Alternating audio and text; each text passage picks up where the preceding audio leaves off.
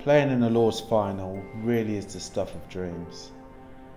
Playing there for Gloucestershire is a real special time for any player. Very often you can pretend it's not happening and you're going to be exactly the same as maybe the earlier rounds. It's not. It is totally different. The atmosphere is different. The amount of people are different. You need to embrace that as soon as you can. Walking out at Lord's after all the preparation prior to the game, the bit you first see, you're familiar with. You can see it from the changing rooms. The real special bit is when you look back, you look at the pavilion. For the first time, you see the pavilion full of members, full to the rafters, your teammates on the balcony, and that, for me, is an image that you couldn't conjure up